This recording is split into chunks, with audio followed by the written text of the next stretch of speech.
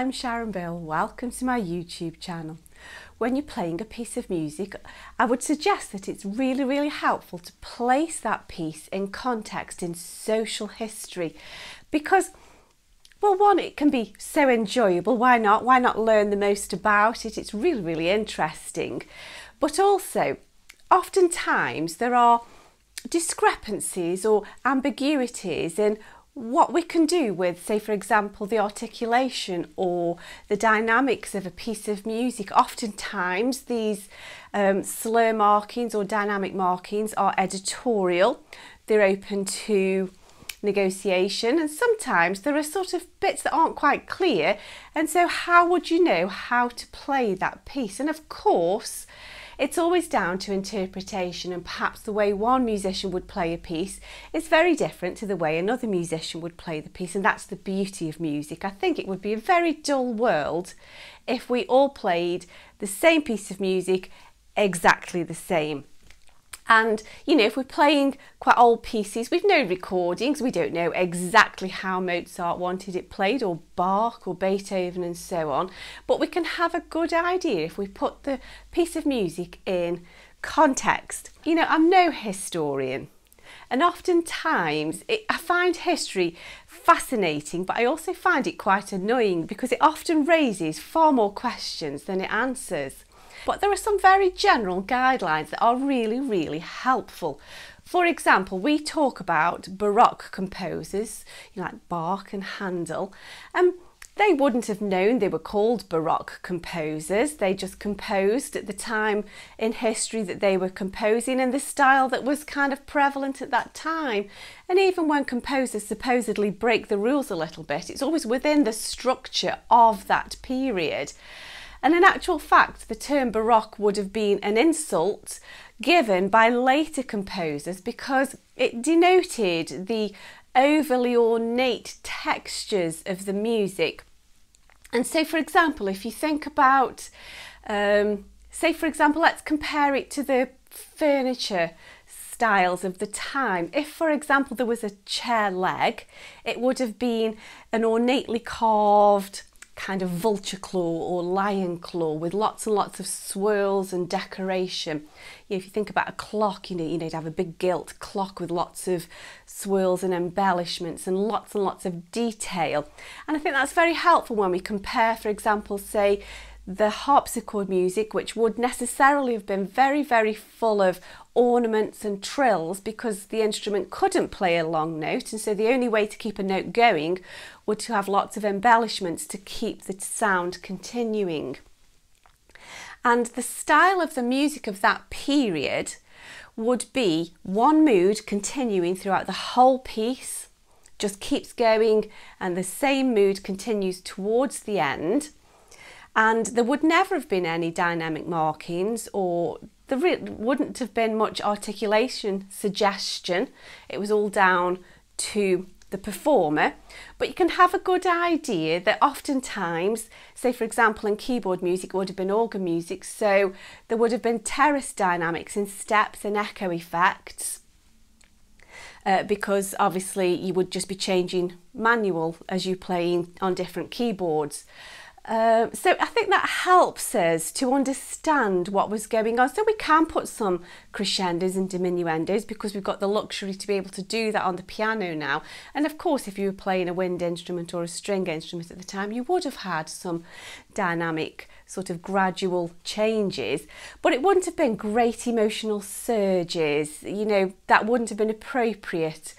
Compared to, for example, the Romantic period in the 1900s, where it was all set in the context of you know, this rebirth of learning and, you know, psychoanalysis and storytelling and emotion. This is the time where composers and writers would have met together in the coffee shops. I don't know if it was quite that altruistic, but nevertheless that went on.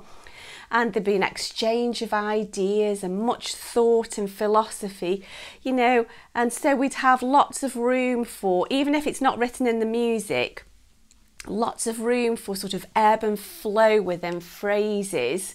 The piano was now a well-established instrument and was very capable of great contrast. So we've got the proficiency levels are now going to be well demonstrated on an instrument that can cope with these demands. And the wind instruments had now got all of the mechanisms that would have helped us to play the notes. So for example, comparing the flute of the Romantic period to the flute, say, of the classical period, there's much more that the flute can do now. I have an idea that at the time Mozart was composing, the note C on a flute, which is basically just one key held and the rest of it is just kind of a hollow tube, everything else is open, was a really, really awful note to play. In fact, I think it was often avoided because it just sounded so hard. It's a very difficult note to play now, to play it beautifully, because you're just blowing through an empty tube really. And so in the Romantic period, even if a piece of music doesn't suggest it on the piano, I would suggest you would obviously consider exploring pedalling and add pedalling, even if it doesn't say, I wouldn't over slushyfy it, don't flood it with echo effects and pedal, but there'd be lots of room for dynamic emotional contrast and storytelling. The classical period was a reaction against the Baroque period that it followed on from. So in the 1700s, they were a bit tired of all of this busyness and noise, and they wanted to clean everything up. And so classical music, like, your Mozart and your Haydn, they wanted to find poise and grace and elegance. So think about the classical columns in Greek architecture. Is it the Dorian, Ionian columns, where we've got everything's sort of symmetrical with little twirly bits, but symmetrical columns, and it's clean and it's graceful and it's elegant. And we've got much of the sort of question and answer phrasing, balanced phrasing, and so you would not be putting lots and lots of pedaling in. It just would not be appropriate. I think the piano was much more resonant at that time. They wouldn't have, and I don't think the pedal was quite so established, but it just wouldn't be appropriate to have lots of sustain and echoey, slushy effects. We're looking at delicacy. History as well, I find that we learn it in very boxed compartments. So we do a bit of art history, and we do a bit of musical history, and we do a bit of literature in historical context, but we never quite sort of overlay the timelines together, do we? And I think if we can try and put things in context, it really helps us feel the atmosphere of the times. And so I think Mozart is just a little bit before Jane Austen. I think, we're just a little bit before the Regency period. I have an idea that's the time when Wesley was writing all of his hymns and so on. We've got the little wigs with the little ponytails at the back sort of thing. The tailed coats and the buckled shoes. Whereas perhaps in the overlapping period, say from Beethoven, moving from classical into Romantic, that's the time of the Napoleonic Wars. And when you consider the kind of the brooding nature of Beethoven's music at times, it's no wonder if there's cannonballs going off in the background.